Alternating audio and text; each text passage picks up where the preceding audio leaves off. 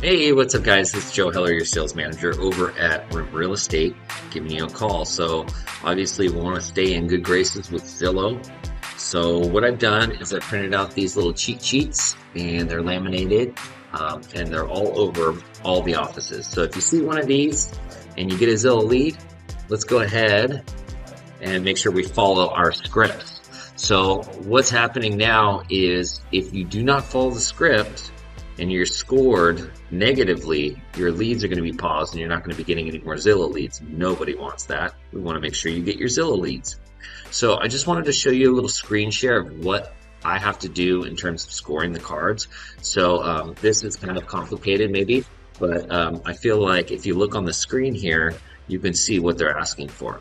So basically, we put in the agent's name and then we start from here. So professional greetings. So look right here, guys. This is the first question. Did the agent introduce their name, their brokerage, proactively acknowledging why the customer is calling? So, a few of the agents are saying, hey, this is Joe. Zillow agent, so we want to get kind of more into some specifics. So you got to say, hey, this is Joe Heller, realtor with Room Real Estate. I see here you're looking at a property located at XYZ address. And so you want to identify that. So if I did say that, that would be a proper introduction and I could check yes. But if you just say, hey, this is Joe, how can I help you? That's not a correct score. So you're going to lose out on a point there. Okay. So now let's scroll down. So did you ask for an in-person or visual showing appointment immediately after the greeting? Okay, so that needs to happen. So, hey, this is Joe Heller with Room Real Estate. I see here you're looking at a property located at 325 Main Street. Can I get you into this property proactively, right? So, when can I get you into the property? I'm happy to book an appointment with you. Okay, so that would be a yes if you were proactive. Now, the next step, ask what other property the customer would like to see. All right, we'll definitely get you into that property, but while we're doing that on Saturday, tomorrow at 10 o'clock, is there any other properties you'd like to see? So that would be a good segue for that. And if you did that, you get a yes, and then you get some extra points. And then we want to ask, well, what did you find interesting about that property? What made you gravitate towards this property?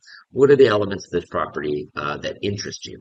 Okay, so if you ask those type of questions, then you're going to get a check mark there. Scroll down a little bit, and then the bonus: did the agent offer to identify additional homes that fit their criteria? So we always want to do that, guys, because if you just show them one property and they don't like it, then you're dead in the water.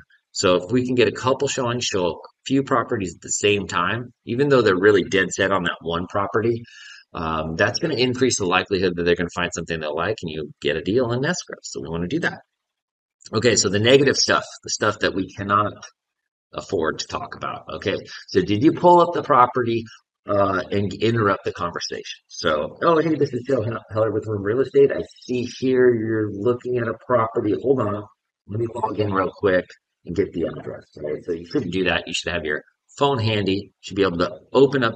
Once you get your Zillow lead, immediately go into the Zillow app, see the property that they're looking at. Do not interrupt the conversation to say, oh, let me log into the MLS. Let me pull over. No, just get right into it. Okay. So that would be a negative if you started to interrupt the flow of the conversation. Now, attempting to talk about property specifics. Now, our rationale might, maybe you know everything about this property. Maybe what you bring up might dissuade these people from actually coming to the property. So you're better off getting that appointment first, meeting them at the property, then you discuss things you don't like. You want to build the rapport. The whole key thing is to meet them face to face and become their agent. You don't want to disqualify that property. So you just want to get them out to the property, build that trust, and then take it from there. Okay. Did you ask if the customer was pre-qualified? Again, we're not going to ask about their qualification. We want to get that face-to-face appointment. And then once we build the trust, we can ask about their financials and ask if they're pre-qualified and coach them to get pre-qualified.